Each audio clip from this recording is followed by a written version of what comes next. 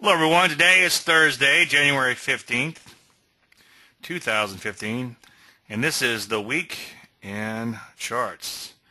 I know I say this every week, but this week, we got a bit of a snag. I went to grab a Mountain Dew, and there weren't any. My daughter had a sleepover this weekend, a slumber party, and that explains why they were up all night. They found my Mountain Dew stash. So, I don't know what I'm going to do for energy today. Maybe I'll just have to get excited. There's a disclaimer screen. If you've been trading for more than a day, you probably know you could lose money trading. Or, as I like to say, all predictions are about the future. And a lot of stuff can happen between now and then. That's why I so often temper everyone's expectations when it comes to the markets. But if you take your time and you work hard, you might just be pleasantly surprised. Provided, of course, you pay attention to things you should. Okay, do me a favor, throw me a bone. You read the book, you like the book, put me up a review on Amazon. Quite often there's more people here than there are reviews, so somebody's holding out on me. One of the reasons I ask is because there are a few malignant people out there who review their reviews, which is the stupidest thing I've ever heard. How can you review a book if you didn't read the book, but you're reviewing the reviews? Anyway. I can't wrap my head around that. It makes my head hurt. What are we going to talk about? Well, I've been spending a lot of time lately wrapping up an article for Traders magazine, and it looks like it's going to make the cover of the German version and then the English version in the following month. So I was pretty excited about it. I wrote about efficiency. Efficiency and, more importantly, inefficiency are very important market topics. And when I write about them, I kind of feel like it's not that exciting, and I feel like sometimes it's like blah, blah, blah. But I was surprised when they came back and said, wow, this is great stuff. We want you on the cover.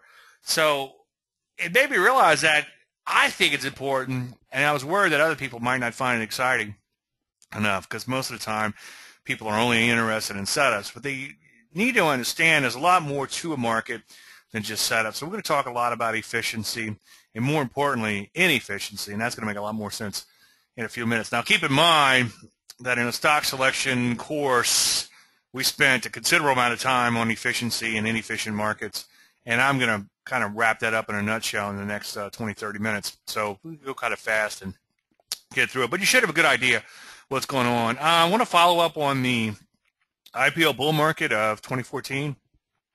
With just kind of a brief update of a couple of winners that are still working. So far, the IPO bull market's not dead yet. We had a few troughs, as you know, in 2014, but so far, so good in the IPOs, and I'll flesh that out in just one second. I was speaking at a conference for money managers, and it was only money managers that were in attendance. And, of course, I talked about stocks. And when I got through speaking, to my amazement, and it shows you how, one of the things they tell you in speech class is that you want to know your audience. But one thing that I didn't realize, I just assumed, but I didn't know, is that I assumed that there were some stock traders in the audience. But when I got done speaking, I quickly found out that no one in the audience was trading stocks as a money manager, and I found this shocking. And it got me thinking. It's like, well, if you can't beat them, join them, type of thing, And it's like, well, I can beat them, so I'm not going to join them. So this made me think that, well, wait a minute, this is actually going to increase inefficiencies in the market. So let's talk about that. I think that the stock picker has become a dying breed. In fact, when I was approached recently by a major publisher, and they said, hey, do you have a book you'd like to put out? And I'm like, well, matter of fact, I do. I'm about 70% done or thereabouts, which means I've got another 70% to do if you've ever written a book, or another 90% to do. But anyway, and I basically, in the preface that I sent him, I said the person who could pick stocks is a dying breed. And they came back and said, yeah, we agree. So we're not going to publish that book because there doesn't seem to be an interest in that. So I'm actually going to put that in the book. I'll tell that story in there. And I think that's important, that we are a dying breed, but here's the good news. The siren call of exchange-traded funds and other derivatives has drawn traders away from individual stocks. So the stock picker, again, is a dying breed. And now this gravitation toward these derivative products increases inefficiencies in stocks. And this is especially true with the smaller cap issues. So should the prior trend continue, the stock picker will be met with amazing success. You're going to be playing in a less crowded playing field, and you're going to be able to exploit these inefficiencies as more and more are created. So this should get you excited if you're willing to do a little homework, sift through some stocks, go on that treasure hunt daily, looking for those inefficient stocks. Now, let's talk a little bit about efficient market hypothesis. And these people are academic, and they've never made a dime other than selling maybe a paper or two from their academia standpoint. Efficient market hypothesis states that everything is priced into the market. So you're foolish to think you could beat the market. And they're right to some extent when it comes to very efficient stock. And their theory comes apart with less efficient stocks. You can have a solar company with the promise of solving the world's energy crisis, doubles over a few days, or runs up over 600% over a year or so, as we saw last year with one. A biotech with the promise of curing some sort of horrid disease can make a similar move. These markets are not efficient, okay? The large prudential moves are not priced in. Now, let's take a look at this Cala Biosciences, and this recently broke out and rallied about 200%. Now you're probably thinking, breakout? I thought Dave traded pullbacks. Well, in IPOs, there are certain breakout characteristics, patterns, I should say, that do work quite well. In more established and, dare I say, more efficient stocks, breakouts don't really work that well, and I would strongly urge you not to do them. But in IPOs, there are certain breakout patterns that do work quite well, and I do trade them. So Cala Biosciences, it breaks out, and it rallies about 200% over like 3 or 4 days. So that is not an efficient market. Everything was not priced into that market. Some new information flew into the market, or came into the market, I should say, and then the stock flew based on that information. There was something new, some sort of catalyst made it take off, whereas a more efficient stock, it's like everything seems to be known for the most part, and they tend to just chop around. Now, it doesn't have to be a new technological revelation that will solve the world's problems. It might be movie delivery or even comfortable exercise clothes for people like Big Dave, or it might be movie delivery, burritos, or comfortable exercise clothes for people like Big Dave who have eaten too many burritos. So these smaller yet-to-be-discovered companies are more inefficient. So as you can see with Cala, newer issues, which in other words IPOs, also tend to be inefficient. The reason I have exercise clothes in there is because one of my favorite examples, and I can probably go dig out the service for you if you want to watch it, that service for that day. It's in the archives of the service. There was a beautiful setup in the Lulu. And I made fun of the company because they made yoga clothes, and they were a fairly new issue at the time. And they had a textbook setup, and it was absolutely perfect in the setup. And I made fun of it, and it went up about 40% over the next few days. And it really woke me up to the fact that I should not confuse the issue with facts when it comes to stocks. So something could be a fad in an IPO and then take off, or a fad in a regular stock, an established issue, and take off. It doesn't necessarily have to be some kind of technological revelation, is my point, okay? And again, IPOs tend to be more inefficient. Now, this is kind of a summary slide of quite a bit of a lecture, and let's just kind of wrap it up as quickly as we can, or cover it as quickly as we can. A large cap stock tends to be more efficient, okay? It becomes a crowded playing field. There's a lot of analysts, and these analysts are out trying to justify their jobs. So they're coming out with some kind of report on the company, and then some other analyst is trying to justify his job, and he might come out with a report that's quite different. They're not following these little small stocks. They tend to follow these bigger cap stocks. Now, a bigger cap stock has a bigger capitalization. The company itself is bigger. The volume is usually much higher in these stocks. So you have a lot of players. They're probably in a lot of funds or most funds out there. They might be in major indices. So these are well-known names. The more well-known a name, the more likely it is to be an efficient stock. For instance, Coke and Pepsi are probably going to chop around a lot more and not go anywhere a lot more than Sky People fruit juice, which you probably never heard of. And I've never heard of them either until I did some research years ago on efficiency, and I was like, oh, okay, well, Coke and Pepsi would be good efficient stock examples. What would be an inefficient stock within that same sector? I am missing my Mountain Dew.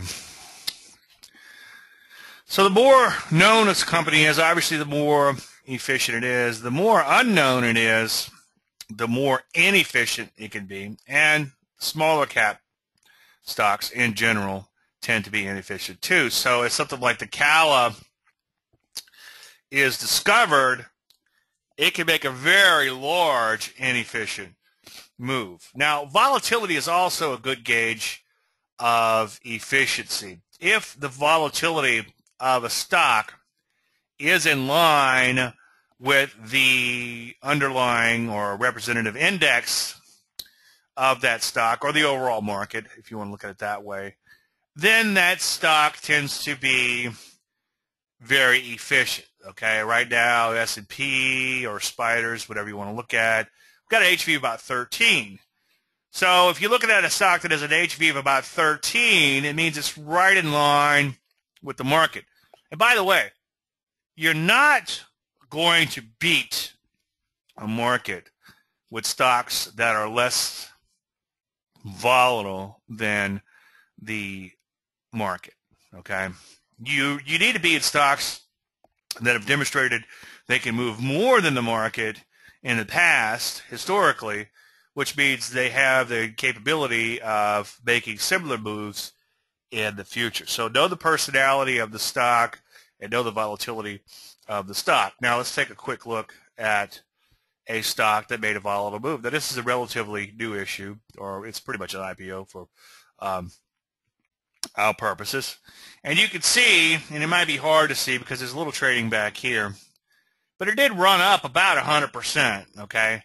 Now the scaling doesn't look that impressive because we've had this big run over here, okay? This big run over here messes up the scaling a little bit, but this is a substantial move. If you back all this out, this chart looks a little bit more vertical than it does here. So we had a nice little pullback in an IPO, and we look at the historical volatility, and it's in the mid-70s on this particular stock. That's a fairly high historical volatility. That's roughly, a little bit less, but roughly 6 times the overall market, okay? So we know that this stock, it's going up about 100%, so we know it has a potential to move. That's an inefficient type of move, okay? It was $25 a month or so ago, and now it's $50, okay? What's changed since then? Well, in a big efficient stock, probably nothing, or nothing that makes a big deal, okay? And then notice that the stock goes on to double. Doesn't go straight up. It never goes, you rarely get them to go straight up, but it goes on to double. And so far so good. I saw it was a little weak this morning, so I might be putting a jinx on it. But you can see that it has made a significant move in the past. It has a significant volatility, 6 times the overall market, round numbers. So this is a stock that has the potential to continue to make a large move. Now, by the way, before I forget, finding inefficient stocks is just one piece of the puzzle. And we spent, I think, 14 hours total in the stock selection course. So first, that's just one little piece, and it's a very crucial piece. You got to find this Kite Pharmaceuticals, or you got to find this Cala IPO type of stocks, or a little solar stock like SunPower, SPWR. That's only one piece of the puzzle. The second, or the other pieces of the puzzle, are selecting the proper stock. So your stock selection starts with finding an inefficient market, and then you need some structure to work around. Now, we talked about that structure in addition to a setup, but we talked about that structure, as I just said, for about 14 hours. So you do need something like an acceleration. Some of that structure could be like an acceleration of trend, and then, of course, like your pullback, which would be your setup. In this particular case, it's going to be kind of hard to market out here, but you can see that this market did have an acceleration of trend before it pulled back and then set up. Okay, so we had some structure to work around in this inefficient market. Now, keep in mind, you can have too much of a good thing. So in the case of this Cala, it triggered here and ran up several 100% over several days. Well, let's take a look at what the volatility did. Well, the volatility skyrocketed from below 100 to like 150. So now this stock is so volatile, it's too volatile to trade. So it went from 35 down to 17. So it halved over a few days, and now it's kind of up, and it looks like it might just kind of bounce around in here. It could be dangerous, very dangerous to trade, because you've had such a huge spike in the volatility and such a huge move. So you can always have too much of a good thing when it comes to markets. As a general statement, though, lower volatilities are less likely to move than higher volatility stocks. Higher volatility stocks are more likely to move than lower volatility stocks, and they tend to be more inefficient. The only caveat is you want to give them a little bit of room with the volatility to make sure they have some volatility to expand. If you're trading properly, you're going to capture two things. One, an expansion in price, and two, an expansion in volatility. The price is going to go in the intended direction that you are hoping, and it's going to do it on an expansive range. So you're not only going to get on a trend, you're going to have that trend accelerate while you're in it, and that's a beautiful thing.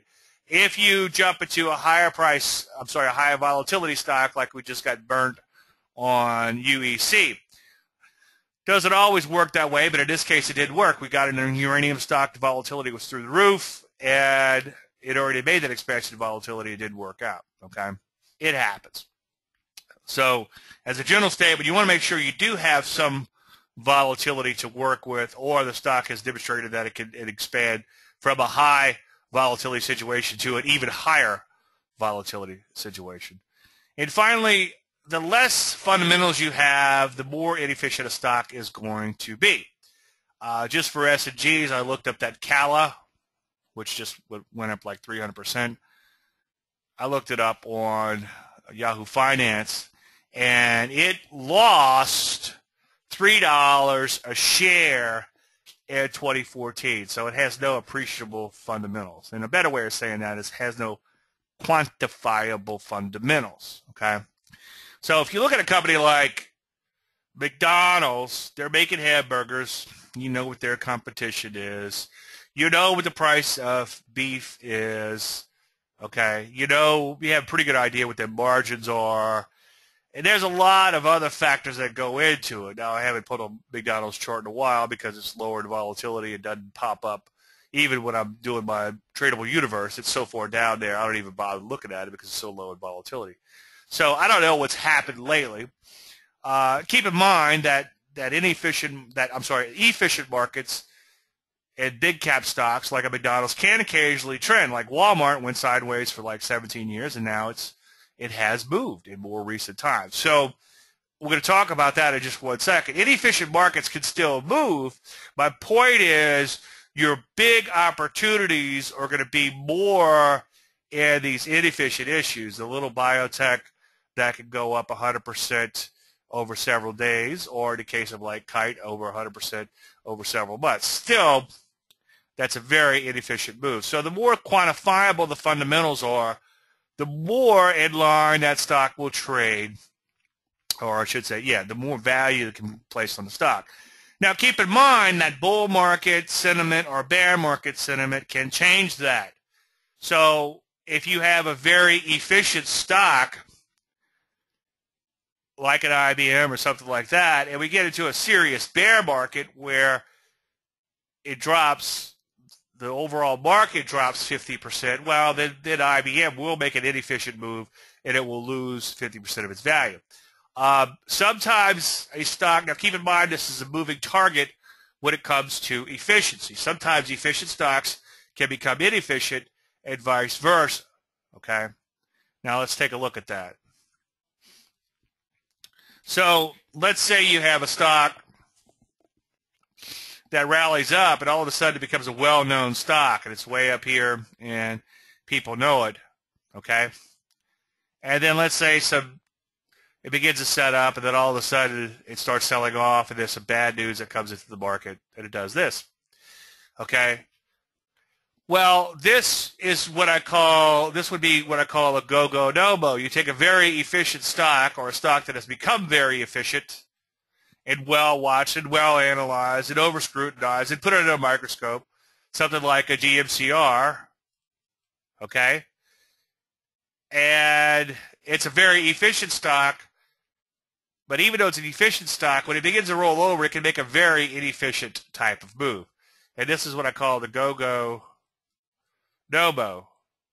Now, let's say, like a great example was of this was we had a solar stock, SPWR, which went up and up and up and up and up to extremely high levels, and then it fell from grace, and then it bottomed out forever, okay? So inefficiency can be a moving target. A company can fall from grace and then reinvent itself, okay?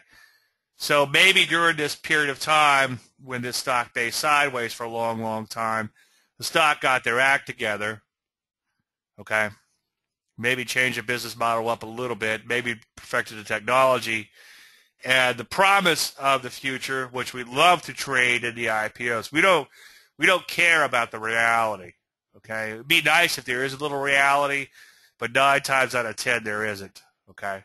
So we don't care about the reality because we know there's probably not going to be any. We're trading that promise of the future. In fact, that's why I put that in the title of my IPO course. It's the promise of the future. We're capitalizing on the promise of the future. Whether or not that materializes, we don't know. And that's why we have money management. But these solo stocks were hot several years ago. They died out, and in 2013 they became hot again, okay?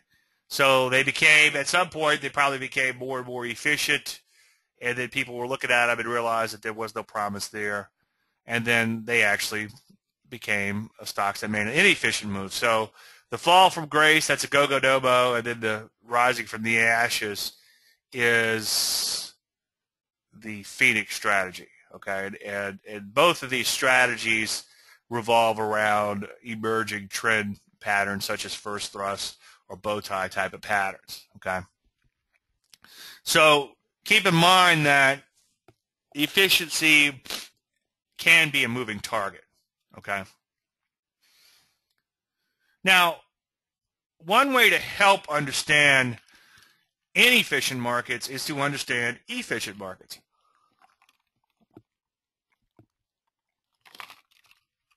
So with ETFs, your lower volatility stocks tend to cancel out your higher volatility stocks. So even though you might have some really hot stocks within the ETF, you're going to have some more efficient type of stocks that are going to kind of water down the overall ETF. Now, if you're in an ETF like I like GDXJ right now, if you're in a GDXJ, which is mostly volatile stocks, it can still be an inefficient type of market. But as a general statement, ETFs are going to be a lot more efficient than individual issues. And this is why I think that the stock picker has an unbelievable opportunity over the, I hate to say how many years, but let's just say over the next 10 years. Because, again, we are a dying breed, and the fund managers are out there, God bless them, but they're out there trading the ETFs for a variety of reasons, okay? And it's a lot easier to justify an ETF. You don't have to explain why you own this little. Why did you buy that crazy uranium stock? Okay, that went down and stopped you out. You're not going to be put under that kind of microscope if you bought the banks and the banks start going down. Well, it looked like the banks were going up. Easy to explain. Hard to explain why you bought a particular stock that imploded. Okay, now they don't. Clients, they're not going to rush to pat you on the back for the stocks they take off, but they will put you under a microscope for the ones that don't. So it's much easier to just trade an ETF and not worry about it, okay? An ETF's also not going to make not going to get sliced in half overnight like the potential individual stock might. But so what? We get paid to take risks. That's going to happen sooner or later. You're going to get whacked on the stock, but through proper money management, maybe a little damage control, you'll be able to survive to fight another day. And then maybe in between these occasional whackings, you'll make 100, 200, 300, or even 4, 5, or 600% on a stock. Indices are even worse. In fact, the broader base of the more stocks in the index, the worse. Instead of diversification, it's really diversification because you're going to have more and more stocks kind of watering things down. Commodities are obviously an efficient market.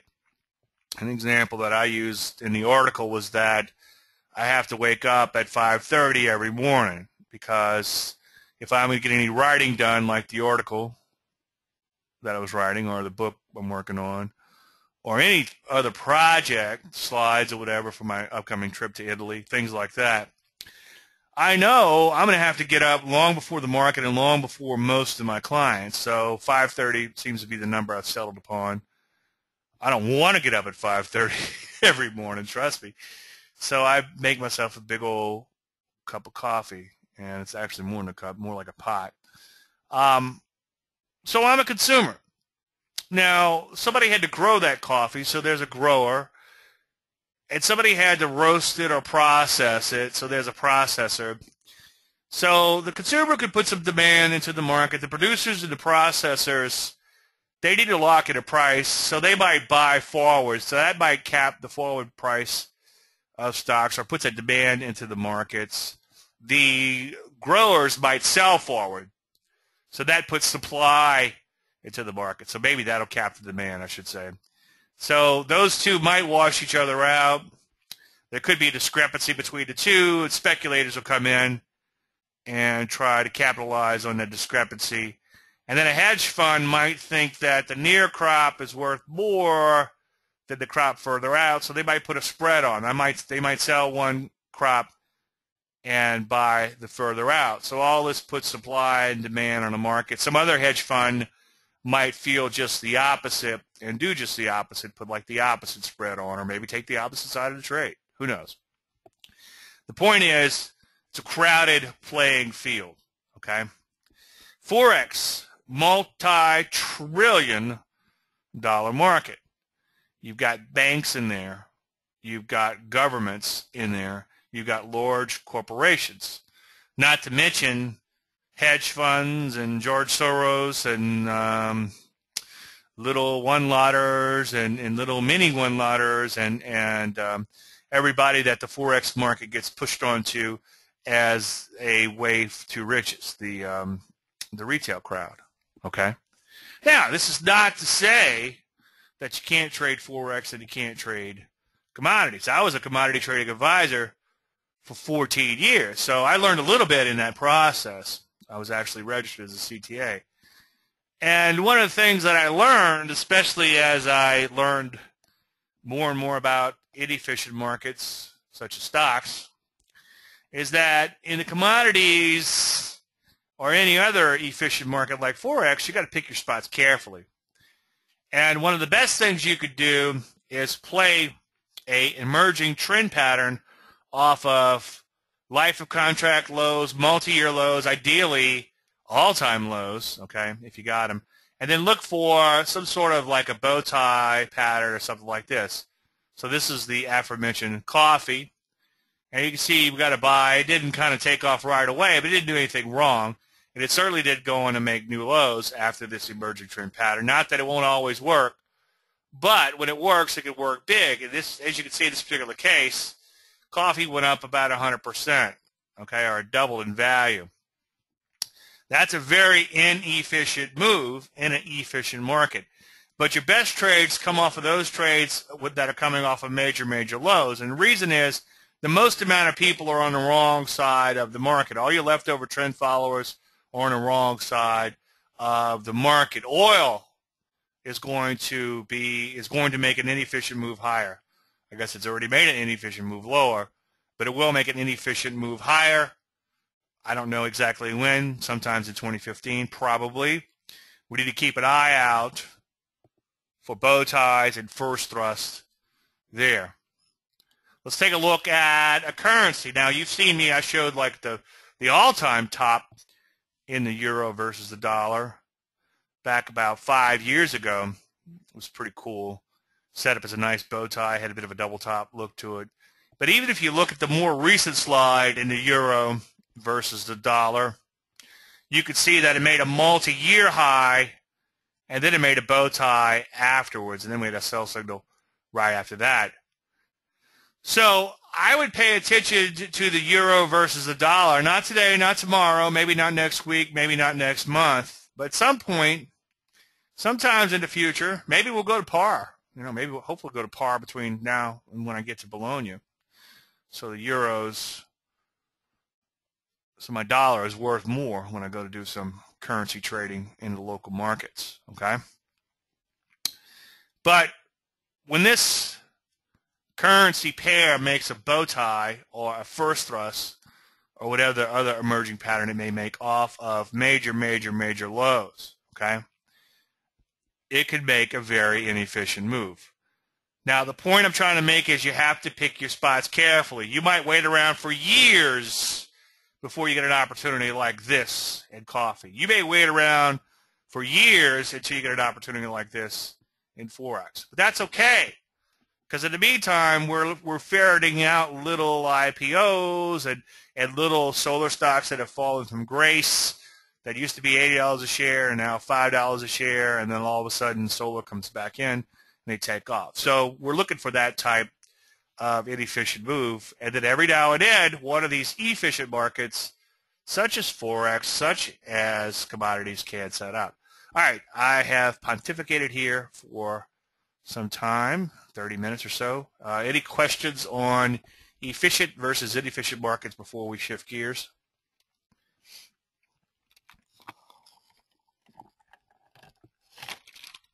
Okay, good. Quiet bunch today. All right, the great 2014 IPO bull market is not dead yet. This has been an ongoing, this is kind of like a dead money report. This has been an ongoing theme, and I'm pretty excited about that.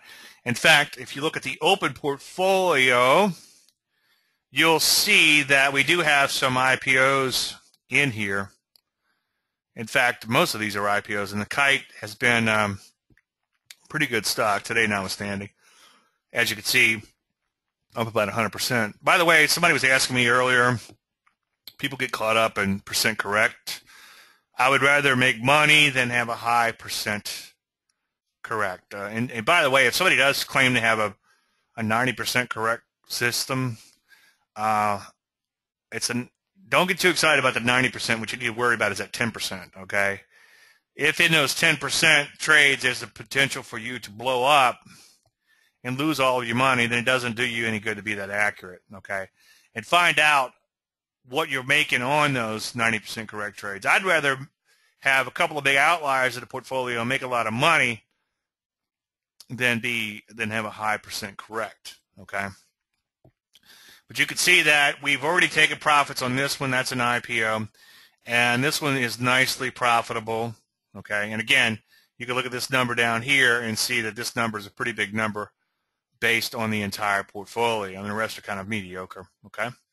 And then this is also an IPO too. So we've got a lot of IPOs that have set up recently in the service that look like they have potential. Ruby too, I think.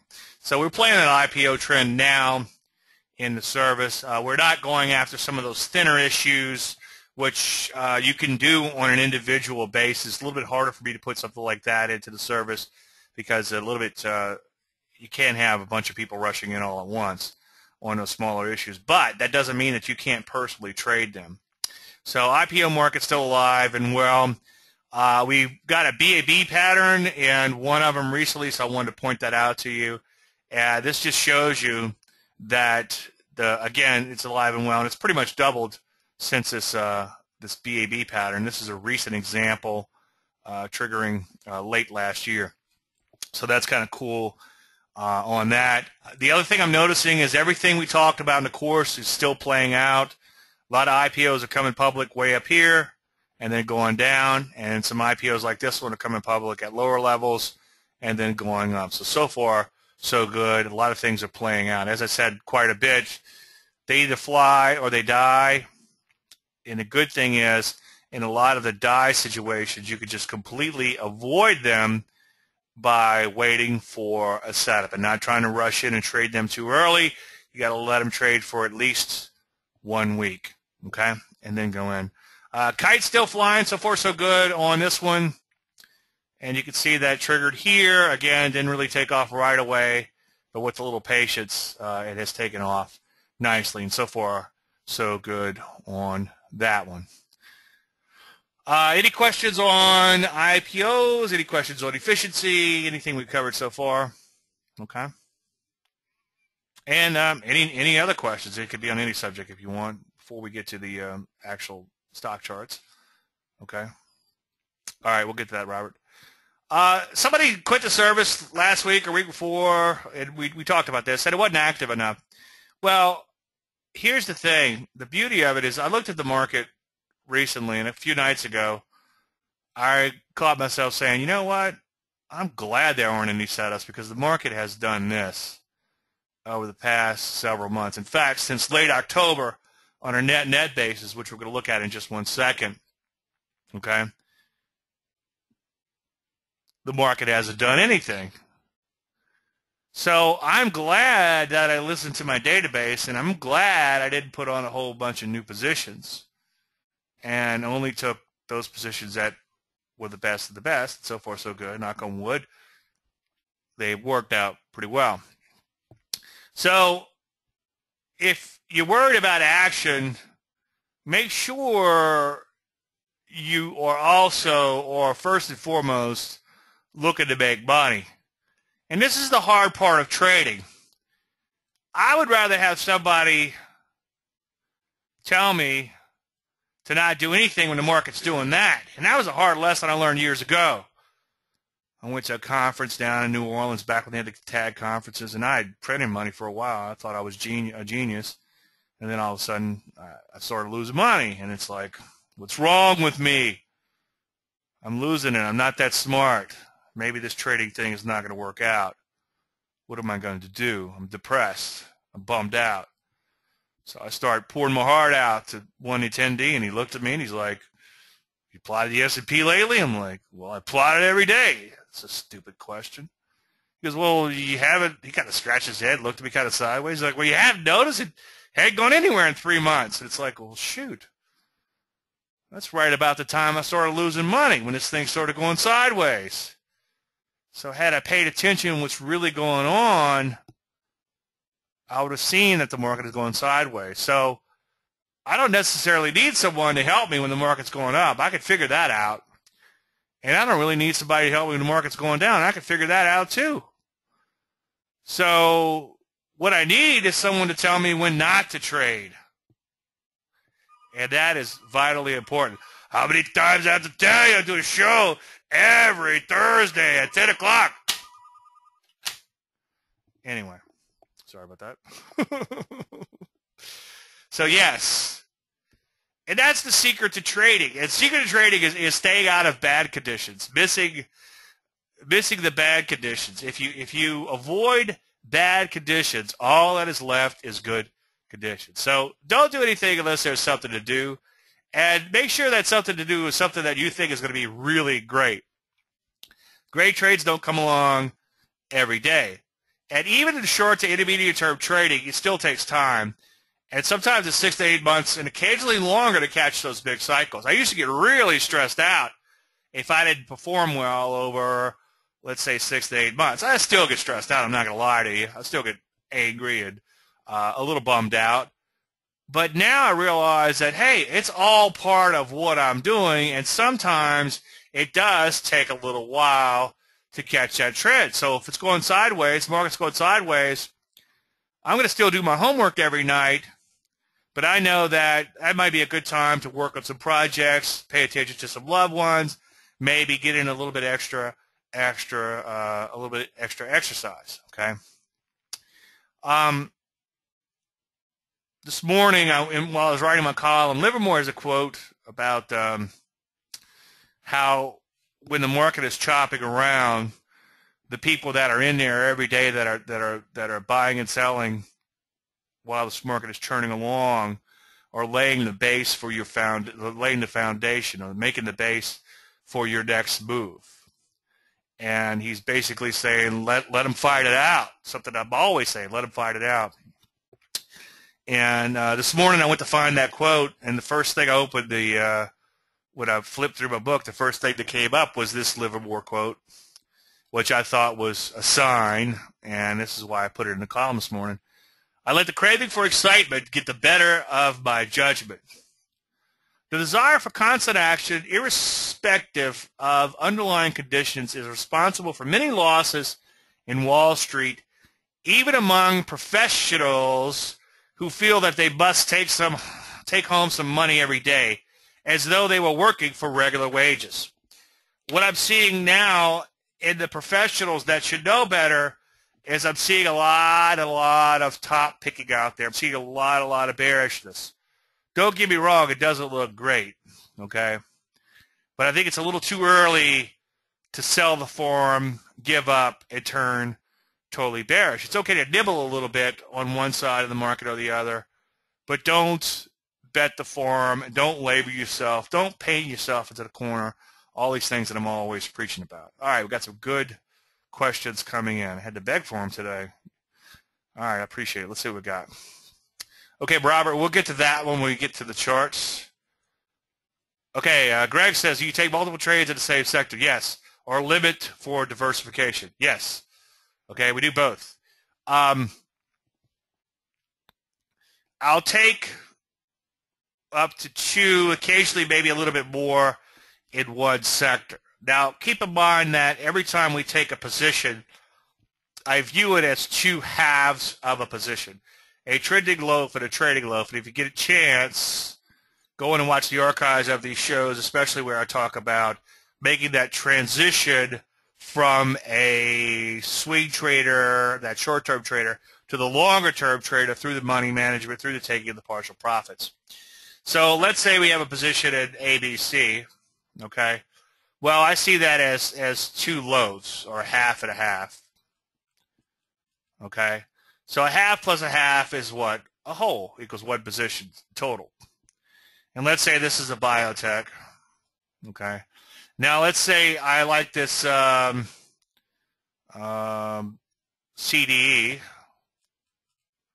and it's also biotech, okay? So we've got a half and a half, okay? So this is another bio. So now I have 2 biotechs on. Now, when I see that third, A, B, C, D, E, F, G, H, when I see this third, I need to think long and hard. Do I really want to put in 3 biotechs when I only have 2 in the portfolio? Well, maybe the good news is with time, I take partial profits on this one, and I take partial profits on this one. So now a half plus a half equals 1 full position, and now I have room for, yes, another biotech stock. Okay, so up to 2 full positions. Sometimes I might push that a little bit because let's say that I do get this one in here. Now we got 2 full positions, and let's say this one hits a profit target. Now we're down to 1/2. So now total I have 1.5 positions on. Okay, and if those positions, if I'm trailing a stop higher on those positions, if I get stopped out, it'll be at a profit. Okay, now my exposure is still high, but at least I'm trailing that stop higher and getting a profit. So I will be willing to push the envelope a little bit. Okay. Historical volatility, ATR question mark. My software doesn't have it. What software do you have, Scott? Maybe I can get you an indicator.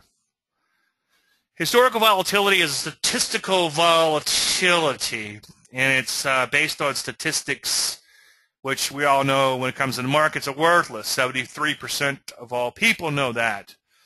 But it does give you a statistical representation of what a market has done and what that market is likely or could possibly do.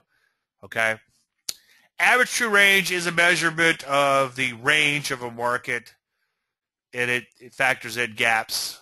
And it can be useful. In fact, a lot of people ask me, Dave, you set your stops with average true range. I'm like, yes, but I don't actually plot it on my chart. I eyeball the range. And I make sure that my stop is outside of that shorter term volatility. Statistical volatility is a linear, what do you call that, a natural logarithm change or something. And the statistics, which I wouldn't get too wrapped up in, again, because they're pretty much worthless, but it's a bell curve kind of thing. And, don't quote me on this because I'll show you quickly how little I know about math. I don't know a lot about electricity either. I know a little bit about it, but I could still flip a light switch and get light. So if all things constant in the markets, what they aren't, let's say you have a stock with HV of 20, there's a 2/3 chance, which is a statistical bell curve thing, or 0.66 something chance that market will be 20% higher or 20% lower a year from now. So it's annualized measurement. So like earlier, you saw the stock jumped up to 150%. So that stock's either going to be 150% lower, which obviously would be 0, which would be impossible, 150% higher a year from now, all things constant based on that volatility. Again, don't get too caught up in that. Just know that if it has a higher reading the overall market, it's more volatile, more inefficient. If it has a lower reading than the overall market, then it's more efficient. Okay? Wow, a lot of questions. What's the difference between HV and beta values? Nothing.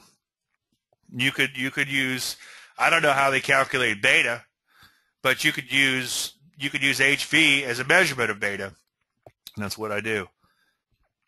To those who don't know, beta is how much a stock moves relative to the overall market. So you could use the words beta and HV or volatility, whatever.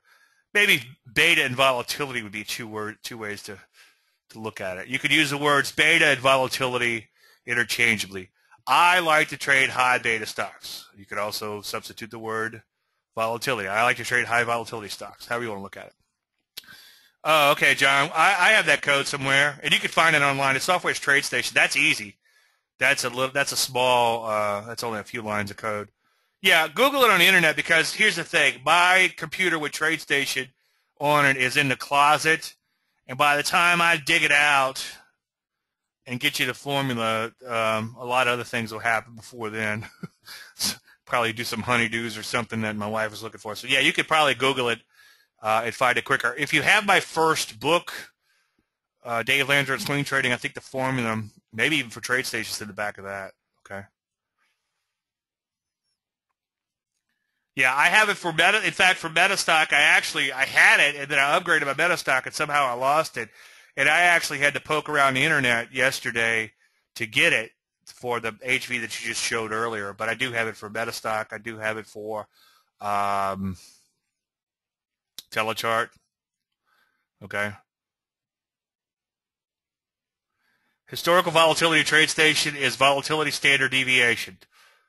I don't know that for a fact, Greg, but if you do, I'll take your word on it. So Take a look at volatility standard deviation. If you want to compare your numbers to mine, you can.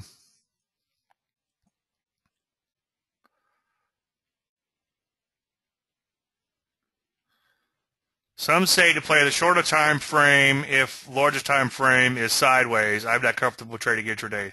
Thoughts? Don't trade intraday. Okay. Here's the deal. Even if you're day trading, if the market is chopping around, it's going to be harder to make money. Okay. The best time to I'm not going to say day trade. I would tell you not to day trade, but the best time to day trade is when the market's trending. So you can be working within that trend. Okay, I don't want to get too complex, and occasionally a counter trend move within that. But your trades are going to be a lot better. You're going to make a lot more money day trading if that underlying market is at a trend and not choppy itself. So don't feel the pressure to start day trading because the market gets choppy, because that's the absolute worst time to day trade. Okay.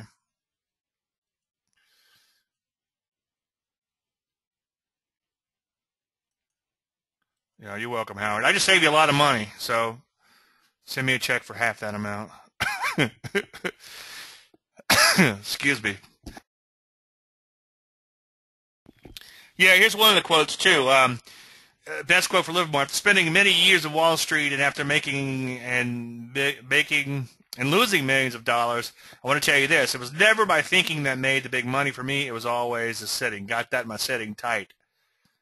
And a lot of people have confused that quote with riding out big winners, which I'm a big fan of. Don't get me wrong, okay? You want that 100% move that I just showed you. It's something like kite, even though it seems like it just goes up every day, today notwithstanding. You still have to sit around and wait for it to happen. Now, a lot of people confuse that Livermore quote with him saying that you want to sit on your winners. And you know, that may be true, but that particular quote there is saying that you make money by waiting for your opportunities. So by not grinding it out during that sideways market is what he's saying there.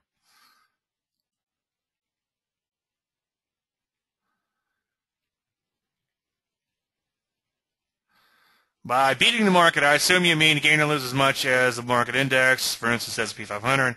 What about swing trading where you get in and out of swings? That's what I do.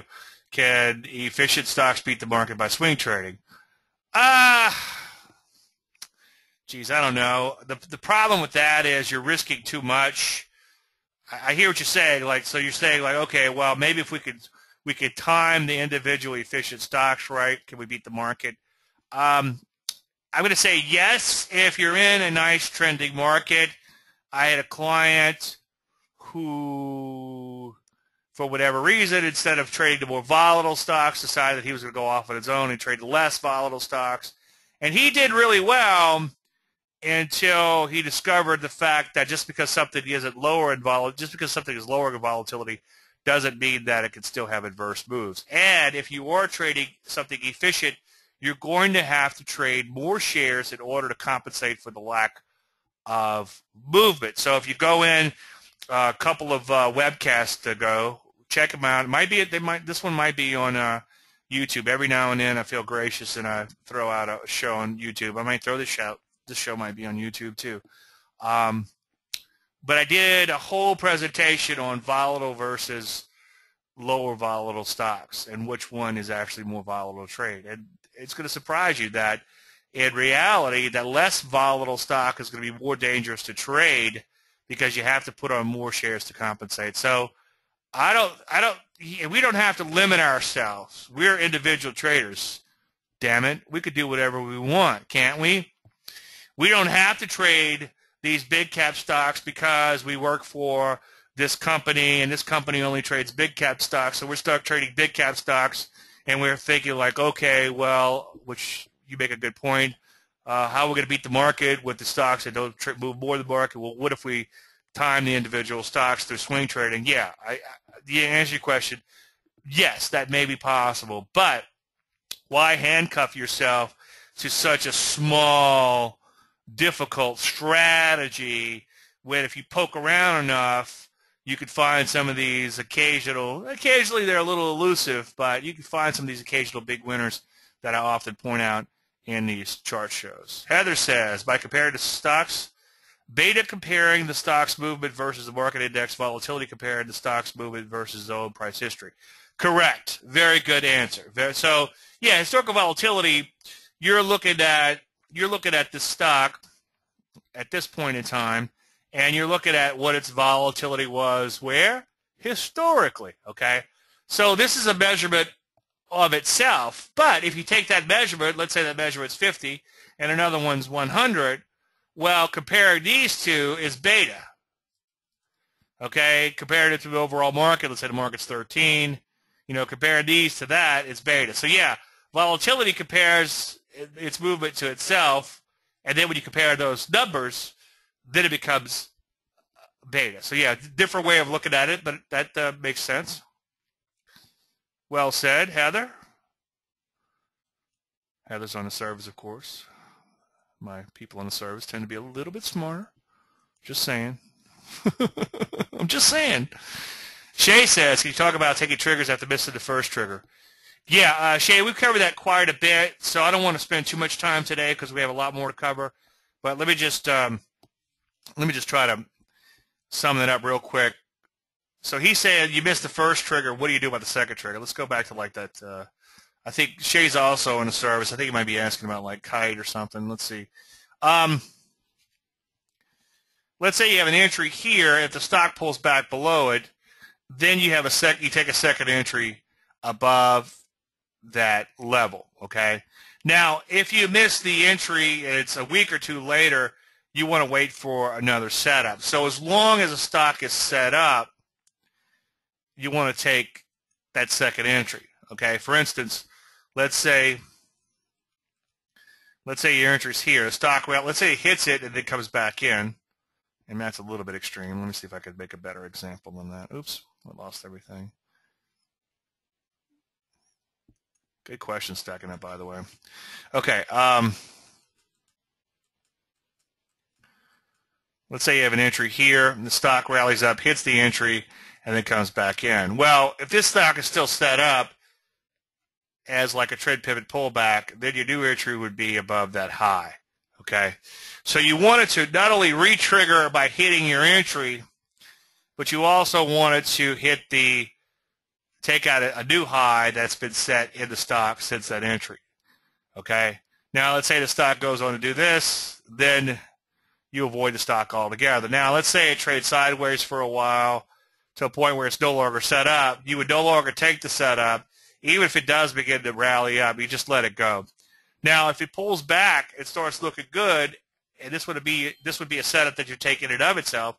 And if you're in a trading service, which you are, I would actually point this out as, hey, potential for an add-on trade. I wouldn't actually recommend it as an add-on trade, but I'd point it out. So anything that would be a new setup within that stock, if you missed it, would be a new chance for you to get in, okay? But let's say you miss it and a week or two goes by, then just let it go. Forget about it, okay? We're not going to try to buy somewhere down here and beat the system because the entry was there. There's two different things. You look for perfection going into a position, okay?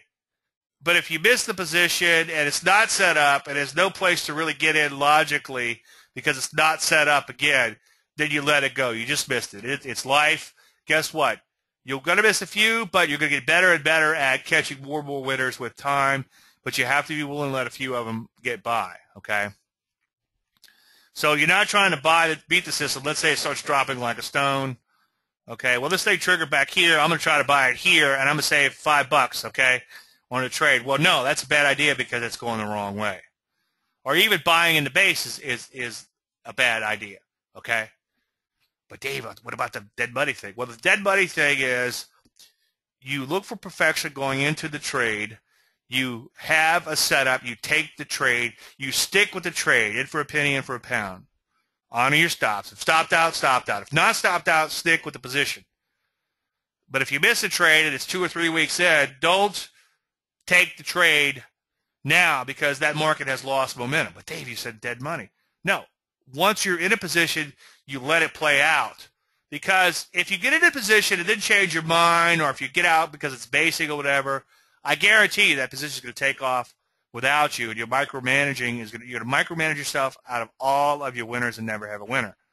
Now, if you miss a trade, that's a different thing. It's two different things completely, two different mentalities altogether. If you miss a trade, you wait for it to re-trigger, or you wait for a new setup within that particular stock. That's the rule. You have to have rules to follow. Those are the rules for the missed trade, and then the rules I just gave prior to that are the rules for the taken trades. Okay? You look for perfection going into a market. Once you're in the market, you have to realize that you're not necessarily going to get that perfection. Okay? Obviously, you're not going to get it, because if you did, you'd own the world. You would have the Holy Grail, or whatever you want to call it. Most overused term in trading, I know, but it makes so much sense. Okay?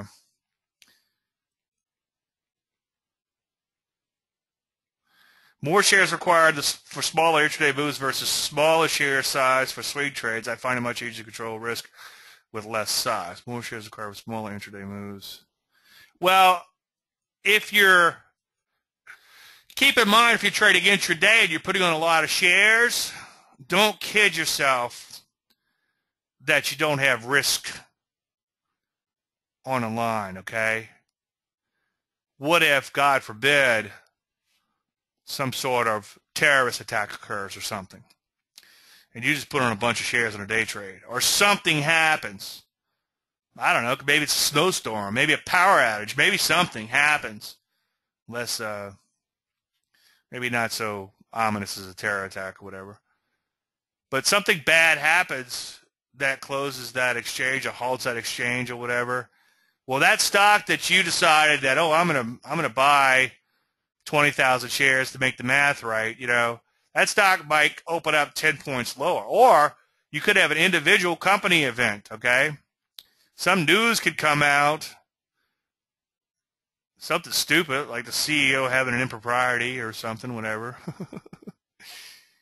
And that stock could be halted intraday. So don't kid yourself in thinking that you have less risk day trading. The problem is, if you ever get clocked in a day trade, it's going to take you a long, long, long, long time to recoup. But Dave, can't you get clocked swing trading and then position trading? Absolutely. And you will get clocked sooner or later. But you might be able to trade out of it through damage control, or at least mitigate some of the damage.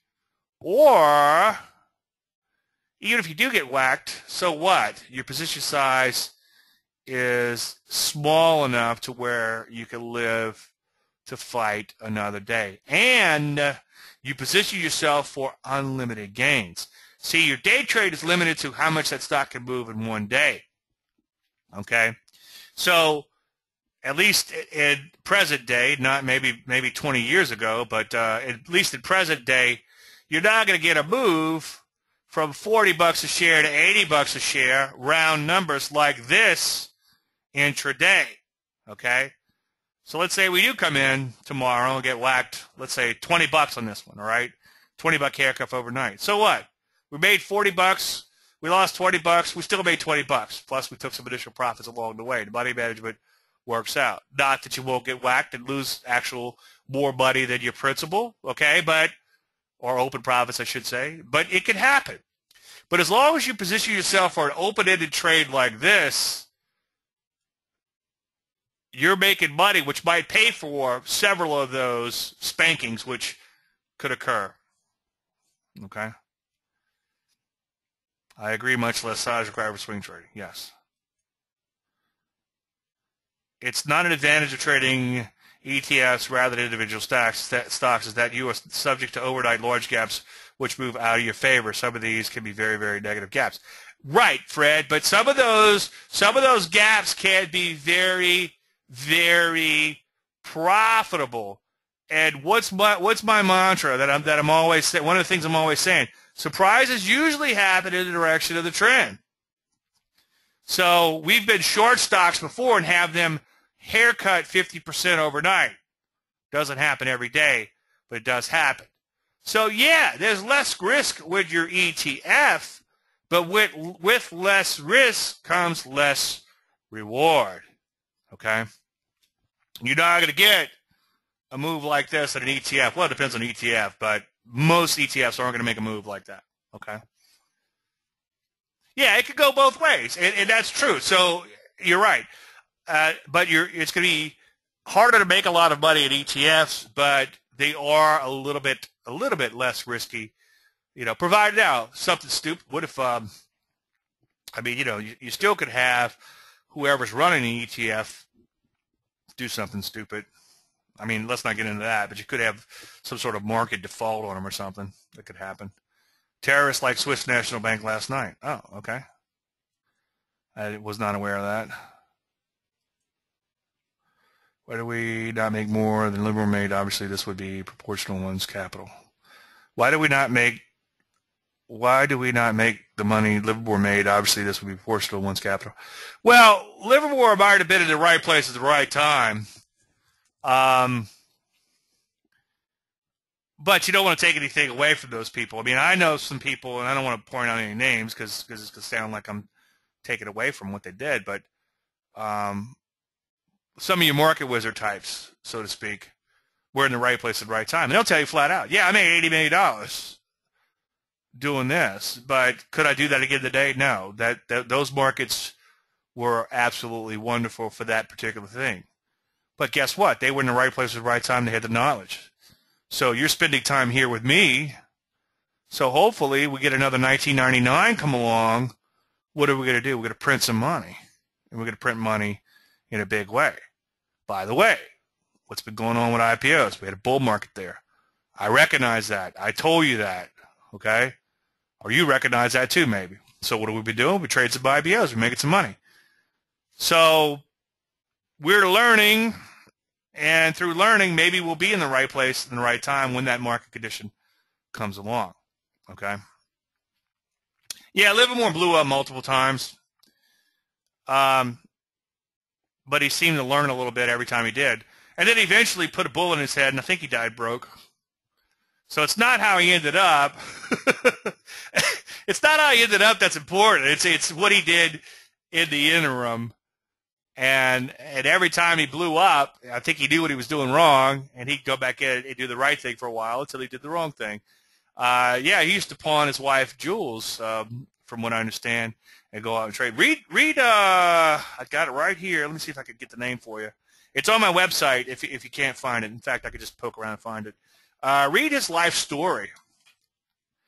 Yeah, he suffered from untreated depression. True. Okay, not because he was broke. Very good, Martin. Somebody recently wrote that he died broke. I'm not sure about that. He had a lot of money back then. Let's see. Yeah, he had a bad depression.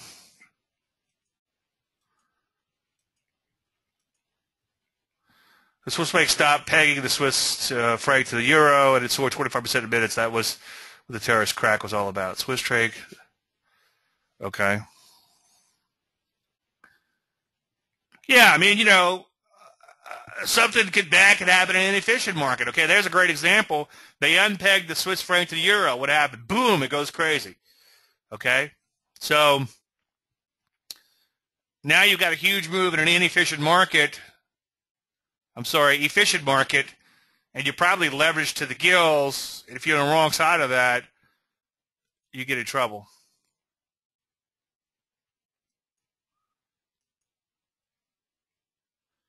Scott Smith left. Scott asked a question. Can I substitute stuff for HV? No, use HV. HV works. There's no sense to reinvent the wheel. Okay. I got a question let's go ahead and get out to the markets here. Somebody's asking me as it relates to, I mentioned GDXJ.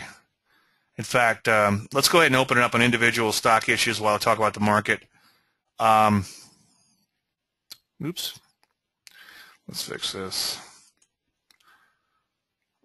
Okay. Great questions today. Great bunch today, FYI. I was a little nervous. I didn't see any questions coming in, and then bam. Oh, let me let me finish the slides real quick. Oh, just a couple of announcements. I've been talking about IPOs quite a bit because I'm on fire for IPOs. They've been on fire all last year, and so far this year they're doing great. With the course, I offer unlimited lifetime support.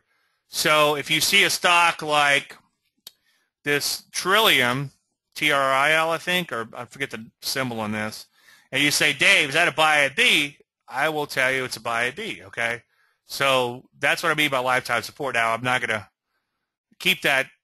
It's unlimited within reason, okay? We can't talk 2 hours a day. It's not enough time there. But as far as it relates to the course, as far as it relates to IPOs, if you ever had a question about IPO, please let me know. The other thing, too, this has been popular, so let me just point it out real quick, and then we'll hop into the charts. If you get the stock selection course, right now I'm giving 1 year trading service free. I keep threatening to take this away, and I think I will eventually, but for now, you get a whole year of the service free, so that's like it's like half off the whole entire package. So you're saving at least this amount of money on that. So FYI. All right, let's hop out to the charts, and then I want to show you. We want to take a look at that. Let me look at that GDXJ real quick, and then we'll look out the take a look at everything else. Looks like I'm doing pretty good without my Mountain Dew today. I do miss it, though. I'm going to go to black. I like a black chart better. I like drawing on a white chart, but I work on a black chart. Question with GDXJ is, well, let me show you what I'm seeing first. You got a bow tie here. So it'd be triggering right around now. You probably want to maybe use a little bit more liberal entry on that. And a question on that is, GDX needs to break over 30 and then pull back before you recommend it? Not exactly, okay? Are you tactically recommended it here? Yes. If so, can you explain? Okay, keep in mind with these transitional patterns like a bow tie or a first thrust or something, you're not necessarily going to get that nice reversion to the mean move, okay?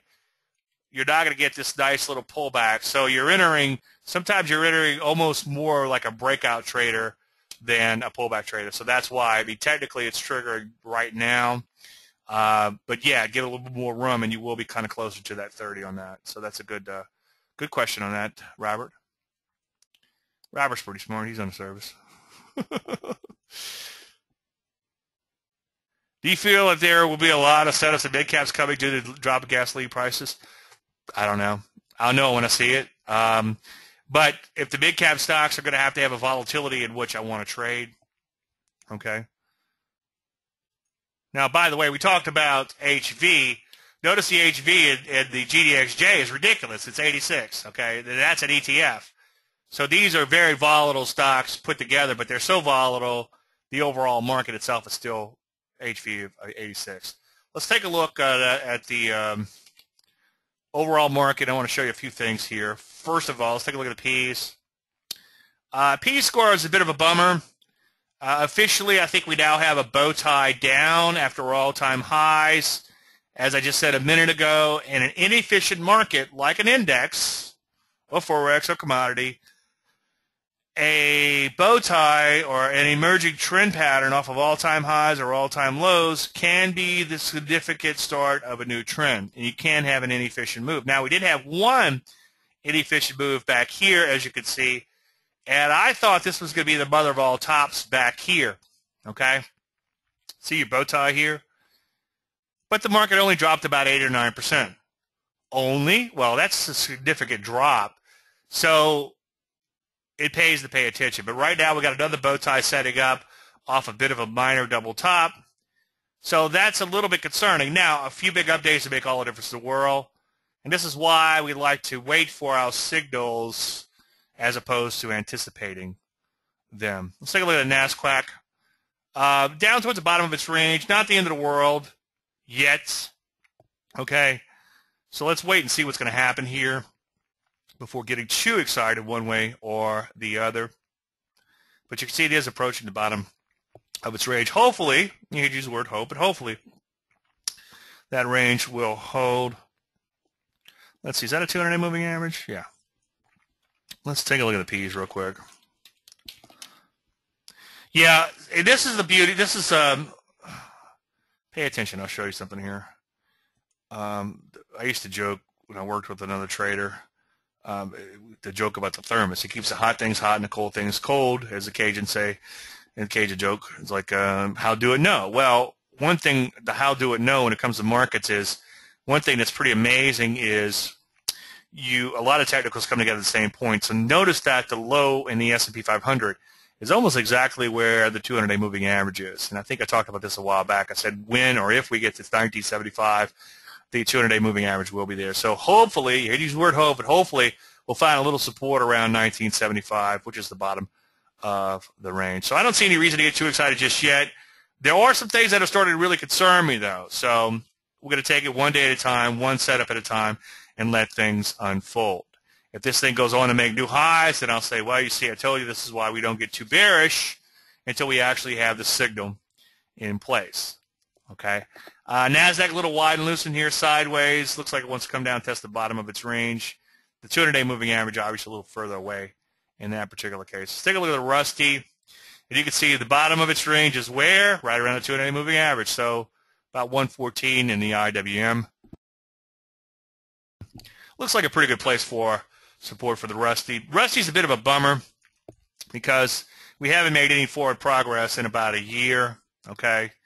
If you are trading more volatile stocks like we do, then maybe the Rusty is a better benchmark, so to speak. I like the way Greg Morris talked in his book about benchmarks and all. It's like you don't worry about a benchmark. Just do the best you can, okay? And then within the markets that you trade.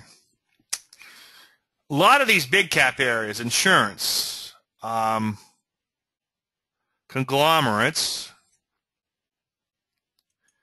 durables, non-durables, okay, they're all kind of looking a little toppy in here. You want to call them head and shoulder tops, that's fine, whatever you want to call them, but they're all looking a little dubious. So that's a little bit concerning. Now, what's really concerning is to take a look at the banks and back your chart way out, and you can see the banks are breaking down from this big, wide and loose range in here. So that's not a good thing, obviously, there. Metals and mining have been banging out new lows in here today, notwithstanding. Steel and copper were hitting new lows yesterday. They're bouncing a little bit today. By the way, you know, it's like, oh look, let's buy some copper because the market's low. Well, what happens? Bam, it goes even lower, right? That's why we don't bottom fish. Now, take a look at gold and silver, and you can see that gold's kind of bottomed out in here. It's rallied up, it's pulled back a little bit, kind of cup and handle. Looking, let's take a look at the bow ties. You can see it's made a bow tie up off of multi-year lows. Okay, let's take a look at a weekly chart. Okay, its lowest level since 2009. So that's a pretty significant low. Anyone who was short from up here on down, okay, is going to be on the wrong side of the market pretty soon as this market begins to go higher. So far, so good in gold. Ditto for silver. Somebody a couple of weeks ago, very what's the word, astute or very smartly said, hey, Dave, is that a head and shoulders bottom? And I said, yes, but I don't care. I need some sort of signal for me to get excited. Well, guess what? Now we got a signal. Market didn't do a bow tie off those lows, but it's bow tied up now since those lows. And then it's broken out and pulled back a little bit, so it's kind of got a first thrust look to it. So, yeah, silver looks like it's bottomed too in here. On the good side, another market's on the good side, I should say, drugs and biotech kind of hanging in there. They've been doing especially well on a relative strength basis, so far so good. Maybe today notwithstanding, down a little bit today. But kind of hanging in there at high levels, so that's a good thing on those particular stocks. So I would strongly recommend you honor your stops on existing positions just in case this thing gets a little uglier. Okay. Okay, let's look at individual issues. MIFI. Don't know it. I don't think. MIFI. Oh, MIFI. This looks kind of interesting here. Let's take a look at this. My only concern is this little run here is a little bit extreme. You've heard me talk before about what I call a bottle rocket. In this particular case, it's kind of shot higher. I don't know. It's a little bit too extreme move, but I hear you, and I see what you're saying. It's taken off and pulled back. So it does still look like it has potential, but the only problem is it's kind of made such a big move already, okay? CDE for James. That's going to be a gold stock. It looks okay. It looks okay. I think you might be able to find something a little bit better in the gold and silvers, but I hear you. It looks like it's turned a corner. It does have some overhead supply. I'm going to give that an okay, but maybe dig a little further, no pun intended, and see what else you can find. SLW for Gary. Yeah, it's breaking out. It's not really set up, but I hear you. It's going to have to keep breaking out, but it's certainly bottoming out. It's a little wide and loose. Silver stocks are going to be a little wide and loose. You know, the GDXJ is actually kind of cleaner stock within most of these gold and silvers. GDXJs would be the junior gold miners. But you can see you've kind of got a nice bow tie working there. So far, so good. Blue is going up too much. Blue's in my momentum list, but when you have a big gap like this, stocks are hard to trade after that. So I see it's getting whacked a little bit. Maybe it'll come out today. But yeah, they tend to just notice how it went straight up and then now just kind of drifted higher. And I know it's 20 points, but just kind of drifted. So I would leave that one alone, and it'll probably come out on my momentum list today. DHT, the reason I put it in was right here. You can see it made a new high on expansion to range. Not that I trade like that personally, but as far as momentum list tracking, when I see a new high on expansion to range, it almost automatically goes into my list. DHT for John, HT. Yeah, this looks pretty good. I'm not a big fan of the shippers. Shipping stocks tend to just chop around a lot.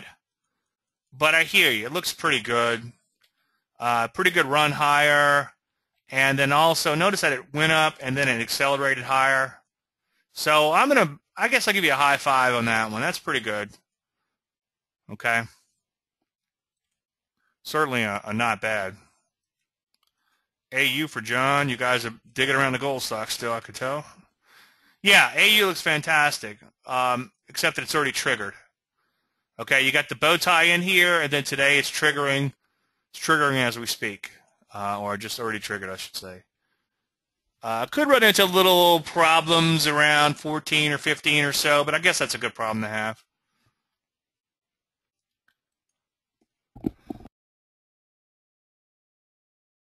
Shay says, what are the MG symbols? These are, they used to be Media General. What are they now?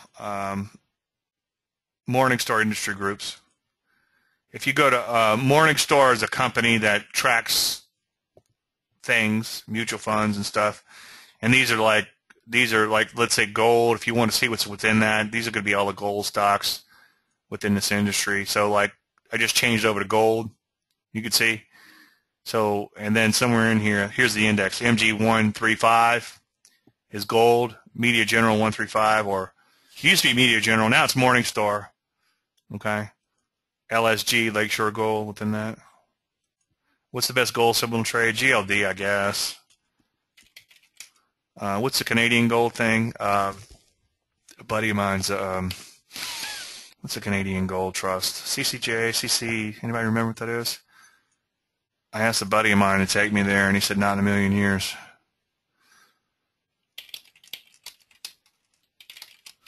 They actually had the largest physical, allegedly, stockhouse of gold in the world. When they moved the gold around, it's like James Bond movies.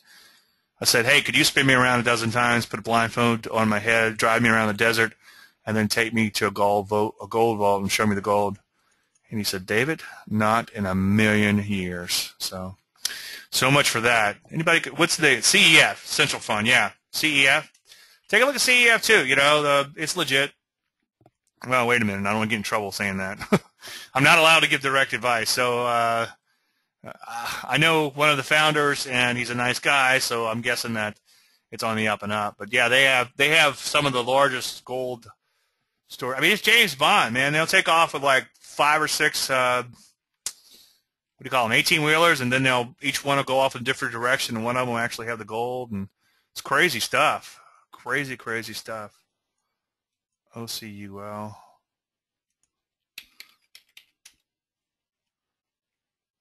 Yeah, this one looks okay, but it's sort of like it had like a knockout move. It's a little it's way on the thin side. This has caught my eye quite a bit on this knockout move. But notice it just kind of rallied up in here. Let's see, 1, 2, 3, 4, 5, 6, 7. It still looks okay, but it's getting to be a few many days, and it's also super, super, super thin. So as a private trader, you could do it, but just be careful. Long spin off TB, PH, bow tie off all-time low. Looks like transitioning to an uptrend TB, PH. Yeah, it looks good. Absolutely. Got some bad data in here, but yeah, this looks good. This caught my eye recently or this morning when I was doing my my homework for the show. Absolutely, it looks fantastic. High five. I mean, this thing is bottomed out. It's got a bit of a phoenix characteristic because it's fallen from grace. Absolutely. Who said that? Howard? Howard's not on the service. See, well, we got one guy on the service that's smart. That's not on the service. FOMX. Yeah, I like this one too. This is another one that kind of has fallen from grace. It's a little bit on the thin side. I'm trying to wrap my head around the Phoenix strategy with the IPOs, and I think that I've come to the conclusion that it is a good strategy. And yeah, this FOMX is on my personal watch list. It's not on the service because it's a little bit on the thin side. Oh yeah, absolutely. He's asking for a second entry. I wouldn't even call it triggered yet. Yeah, I would enter somewhere in here, maybe. Good eye on that. Martin wants to talk about GG. GG looks pretty good. It looks like it's already triggered it here today. All these goals are triggered nicely today. Astute, even if you don't care. ADXS, ADXS. Yeah, I mean, this one, maybe it'll pull back, but it's already ran up about 400%, Heather. So the problem here is how much more does it have to go? So I'd be careful with that one. It could be a little dangerous. I mean, you know, maybe back here it was only up 200%, but now it's up 400% or so. It's a little too dangerous. Some are watching 150-day moving average, the 30 weeks launch just by Weinstein. Yeah, that's fine. I mean, whatever you want to watch. CUTR. Yeah, this looks kind of interesting. On a pullback, kind of thin though, Heather. Be careful because only 30,000 shares, and it's an established issue. You know, but Dave, these new issues, sometimes you trade some stupid thin ones. Yeah, but it's a little bit different because new volume is coming into the market with those type of issues, whereas an established stock like this, yeah, it's a little bit more dangerous to trade. Maybe on a pullback, but the volume is ridiculously low on that. Okay. Tummy, is this pullback too long? Too many days? TUMI. Let's see. 1, 2, 3, 4, 5, 6, 7, 8, 9, 10, 11. Yeah. Yeah, it's on the cusp of being too long. So if this doesn't trigger soon, plus it's kind of back the chart out again a little bit, and it's got a electrocardiogram look to it. So yeah, I would avoid that. Target Canada just declared bankruptcy. TGT rallies. Oh, I don't know. You confuse an issue with facts. Who cares? You know, stop watching the news. Your life's gonna get a lot easier. Okay. Yeah. I mean, you know, this is just the stuff that I trade there. It's just kind of took off and then it died out. Watch the stock selection course. What do I preach? This followed by this. This good. This bad. Okay. You never want to get into a market that's losing momentum.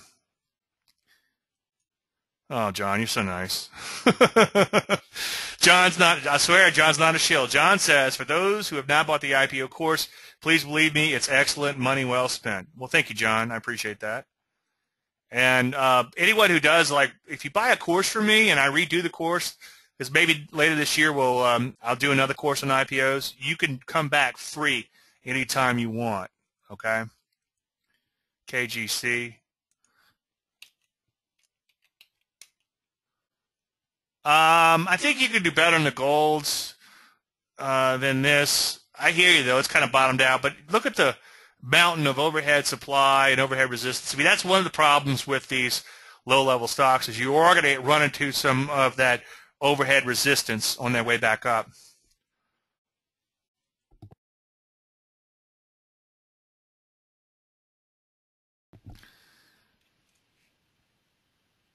Did we look at this one already? Yeah, we did. It's overextended. KGC, King's Cross, KGC. Yeah, we looked at that one. I think you can find better in the golds. IMKTA. How big a pullback? Check out the weekends. This is a nice. It's thin though. Boy, it's super thin. You're kind of skirting around these thin issues. Be careful. How much knockout to knock out the shares? Oh, I don't know. Let's say 3 or 4 points at least, based on the volatility of the stock. It's got an HV of 30, which isn't that high. Keep in mind that persistency. Notice the stock is going up day after day. Will drive down that. But yeah, absolutely good high. Just super thin. But maybe knockout down to 40. So let's say 4 or 5 points would be a good knockout move for that particular stock. Good eye though. BLCM pullback too severe. BLCM. No, because this is an IPO, okay? And it's run up fairly well in here. No, absolutely not. I'll give you a high five. That looks pretty darn good. I would prefer if the run would have been a little bit bigger in here, but it's still a 60% run from the lows. Yeah, absolutely. High five on that. That's a good look. That's what I call a first pullback in an IPO, and that's a good trade. Minimum amount of shares, okay, if it's 500 or more, 500,000 or more, that's a good number to go off with. Less than 500,000, you're okay. You want at least a couple 100,000 on average. Now, in IPO, you don't have that luxury, so as long as you have a few days in here where you're seeing some decent volume. See, there's 800,000 shares. There's a million and change. There's a 500,000, 300, 500. So even though you don't have a tremendous amount of volume in here, if it's an IPO, as long as you have a few days where you're getting some of that 6-digit volume, it's okay to trade them because a lot of times more volume will flow into the market. Okay, but yeah, here's the thing. There's always a trade-off in trading. And sometimes you get into these IPOs, and it's happened to me too, where you get in and then the volume dries up. It was low volume to begin with, and volume actually decreased. But sometimes you hit it just right on something like this one here, and then you get into it and that volume flows in, and all of a sudden it makes that huge, inefficient type of move. But yeah, I mean, we should end on this one because this is end on a high note. That's a good-looking trade. In fact, let's do that. I want to thank everybody for coming. I appreciate you taking time out of your busy schedule to be here. As you can tell, I love doing these shows. Looks like we ran out of time before we got to everyone. I'll allow a little bit more time next week to make sure. And anything unanswered, you could send me an email at dave@davelandry.com. Again, I love these shows. Thank you guys so much for coming. I'm humbled for you to be here. You're welcome. You're welcome. Oh, molto grazie. Oh, you're welcome. Thank you so much. And again, if we don't talk this between now and the weekend, everybody have a great weekend, and then hope to see all you guys and girls next week. Thank you so much.